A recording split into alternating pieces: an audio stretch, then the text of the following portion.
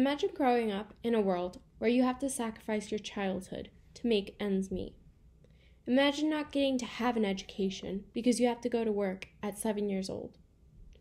Imagine not advancing in your social skills because of the tasks you have to accomplish.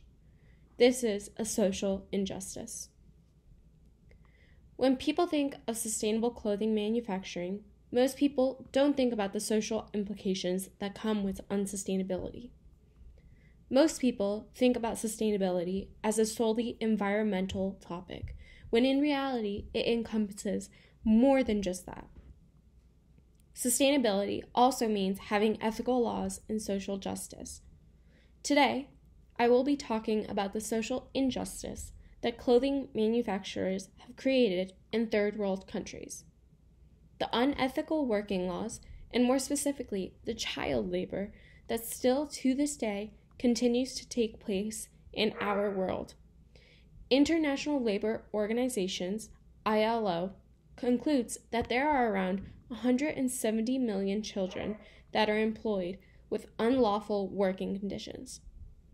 Either the children are too young to be participating in such employments, or has been ruled dangerous to their health.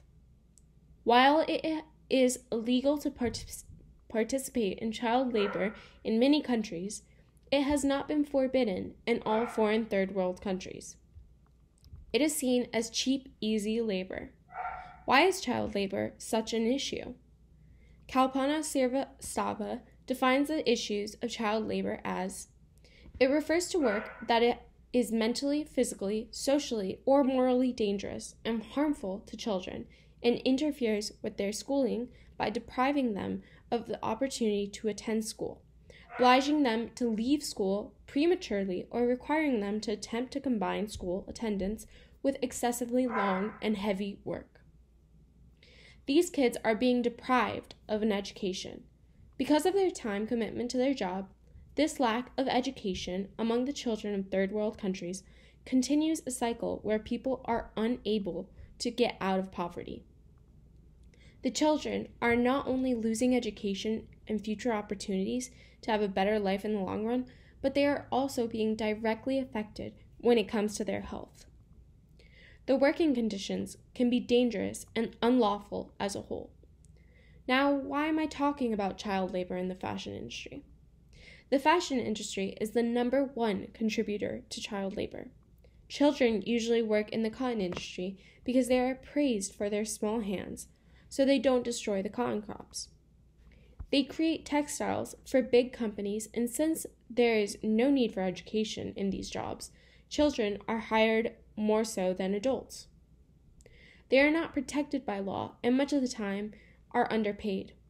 As found out by the Center of Research on Multinational Corporation, SOMO, the most notorious countries that have child labor include Egypt, Uzbekistan, Pakistan, Bangladesh, India, Thailand, and China. What are we doing to eradicate child labor? There are various things that companies can do to decrease child labor.